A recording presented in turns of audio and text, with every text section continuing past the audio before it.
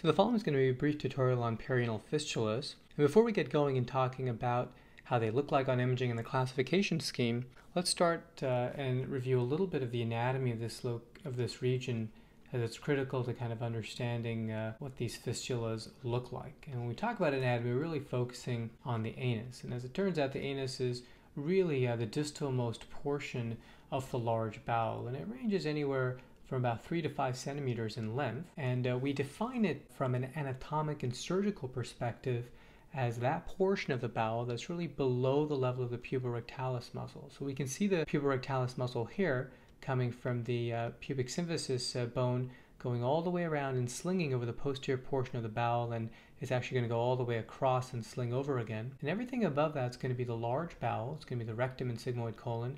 And everything below it, from this location here essentially, all the way down to the anal verge, is going to be the anus. So that's the puborectalis muscle over here.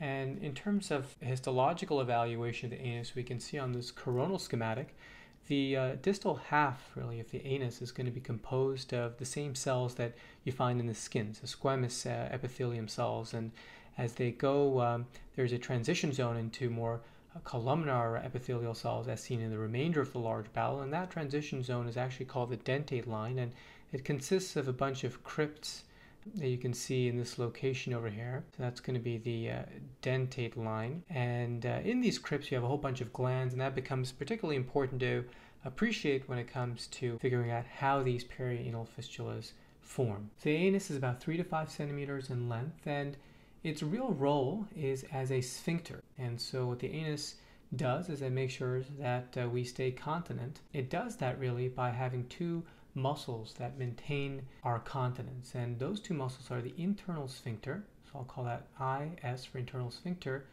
and the external sphincter, and ES. Now the internal sphincter is really contiguous with the circular muscles of the anus. And so what does that really mean is that if you look at the wall of the anus, this on the coronal over here, this is going to be the internal sphincter right over here, and you can see it go all the way up, and it's contiguous with the wall of the anus. You can see it on the other side over here, and on this side it's really going to be this structure over here. That's going to be the internal sphincter, and it maintains our normal resting tone within the anus, and this is supported by the external sphincter, which is just outside of the anus. And this is going to be the portion of the external sphincter over here and over here. So I'll just mark that on this side. And the external sphincter is seen over here and over here. It's actually contiguous with the puborectalis muscle. It's very difficult to kind of tell them apart sometimes on imaging. And the puborectalis muscle continues upwards and really forms the levator plate. And so you have the levator musculature on this side over here made up of a bunch of muscles. They're actually made up of the pubococcygeus muscle, the puborectalis muscle, and the iliococcygeus muscle. And sometimes it's very difficult to kind of tell these apart, but these make up the levator musculature, and the external sphincter, which is a voluntary muscle, is contiguous with the puborectalis portion of the levator musculature.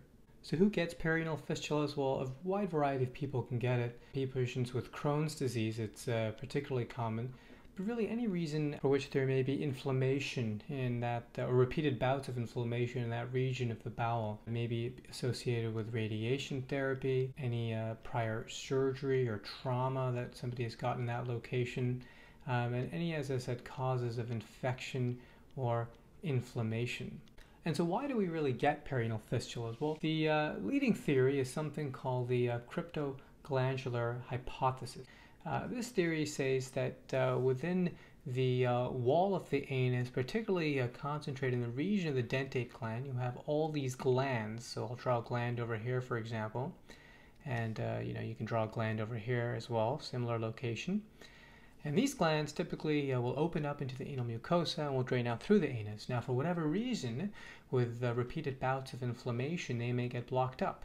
Now, if they get blocked up, there's always the possibility that these then find a different way to decompress. They can also form abscesses as a result, and thereby giving you perianal fistulas. So there are a number of types of fistulas that can form, and there are in fact different classification schemes, which I'm not going to go into right here, but what we'll go through is kind of just describing what can happen, and we'll go through then a checklist of how to describe and what we should include in our report. So the first type of fistula that can form is called a superficial fistula. So I'll just write this up here, a superficial fistula. And what really happens in that situation is that you have one of these glands that get blocked up, and then they decompress via the anal wall itself. So if you have a gland over here, it will decompress downwards, downwards, downwards, and go out through the anal opening essentially.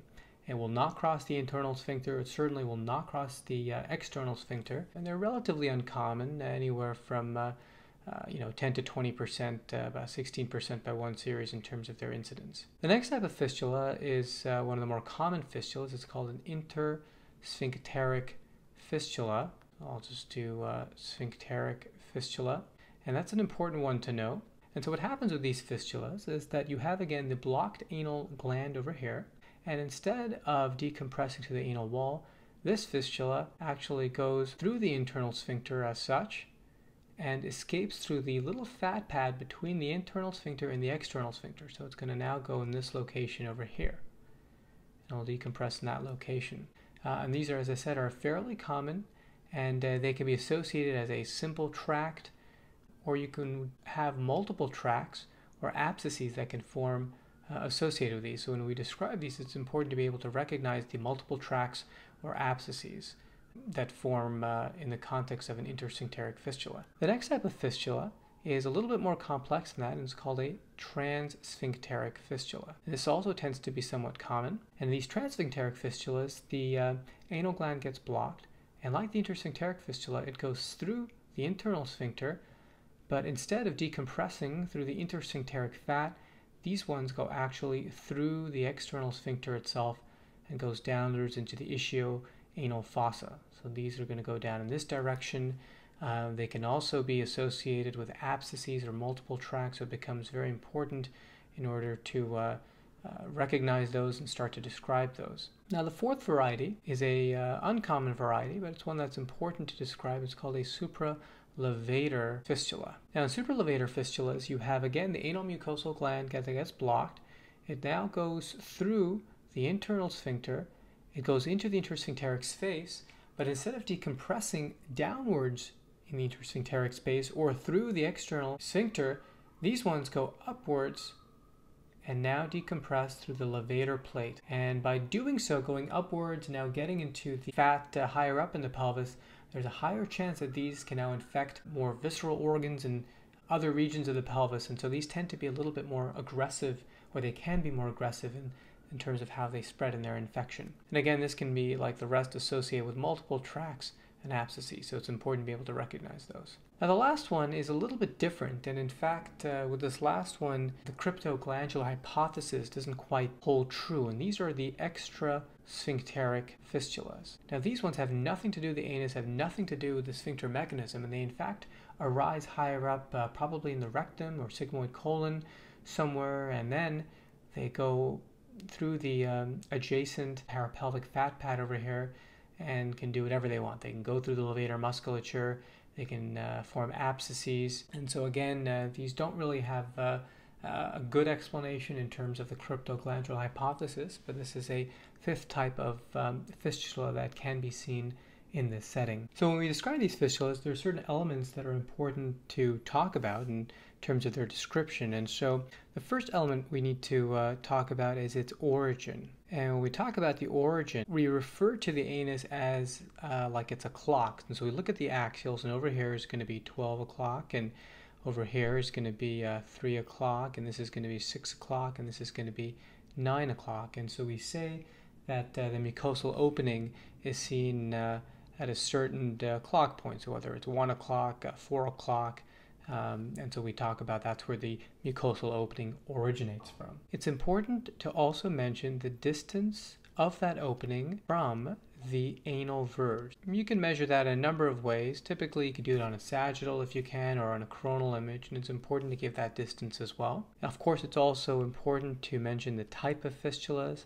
And oftentimes it's going to be a very complex fistula. So you'll say there's a complex perianal fistula, and you may need to describe a couple of the components, if they're intersphincteric components, transsphincteric components. Along with the type of fistulas, it's important to mention if there's any abscess, what location, how big the abscess is, and also if there's any abscesses or inflammation, is there any involvement of the muscles, particularly the levator muscles, or any organs. So how real bad is this disease? Is it spreading to other areas? And so typically if I were to describe one of these fistulas, I would say that there is a intersphincteric fistula arising from the 1 o'clock position, approximately 2 centimeters from the anal verge, without an associated abscess. And so that would be one relatively succinct way in order to describe the fistulas. So finally, let's finish off by touching a little bit upon how these abscesses and fistulas look like on imaging. And so in terms of how we image them, we use pretty much standard MR sequences. T2 weighted sequence becomes particularly important. Fluid is bright on T2 weighted sequences, so any of these tracks that contain fluid will also be bright on the T2 weighted sequence. In addition, we like T2 weighted sequences with fat saturation. These are particularly good to look for the actual fluid in the tracks, while these general T2 weighted sequences are very good at looking at the anatomy and defining really the sphincters with the intersphincteric fat and the external sphincter. We like the T1 weighted sequences both with and without contrast, so plus contrast. These are particularly good at delineating the tracks as well. And so it's really just a combination of these three sequences in different planes that is somewhat sufficient in order to image these fistulas. And we don't routinely use an endoluminal cold, certainly not at our institution. And the only thing I would say is that in terms of angulating our planes, we want to do it with respect to the anus. So when we do our axial planes, we really do want to do it with respect to the anus in this direction and the coronal planes in this direction. And in terms of what these fistulas and abscesses look like, we're really just looking for a rim enhancing tract, and inside on the T2 weighted sequences there's going to be fluid, and on the post-contrast T1 weighted sequences the tracts will enhance, but inside there will be no signal. And so that's what you're looking for in order to define tracts, and where they close up and form more focal regions like that, they're going to be essentially abscesses. We may or may not see gas within these collections, and we may or may not see hemorrhage depending if there's been any intervention.